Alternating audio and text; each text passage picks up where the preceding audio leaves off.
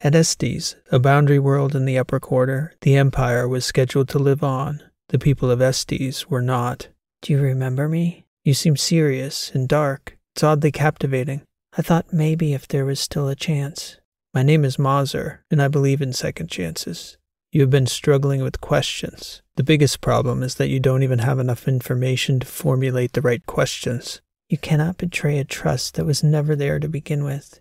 Most of the footprints your species has left in the stars have been covered over by hostile technological races. She imagined hundreds of thousands of years of history, tens of thousands of planets, on such a scale that details no longer mattered. What more can we do in the face of our own destruction but play our part in history to the utmost?